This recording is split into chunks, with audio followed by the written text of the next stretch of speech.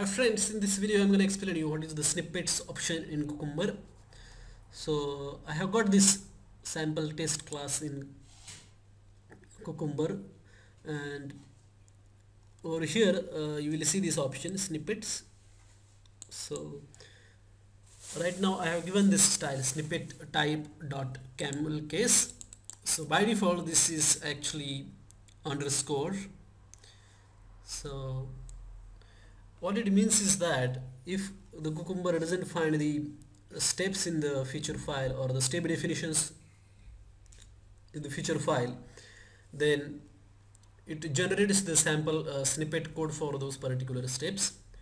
So the significance of this option is that if you specify underscore, that means step definitions methods will be created using underscore, and if you use the camel case, then step definitions will be created using the camel case syntax. So let us try to execute this particular test, and let us see what happens if you use underscore snippet type.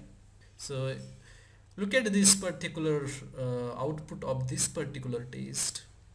So it is giving me these errors, and finally if you look at this method name syntax, it is using the underscores.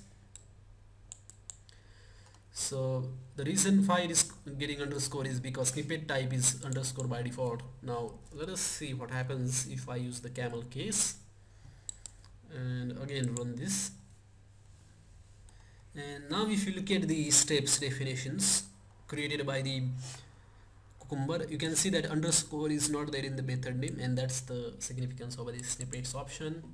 If you like this video, hit like button.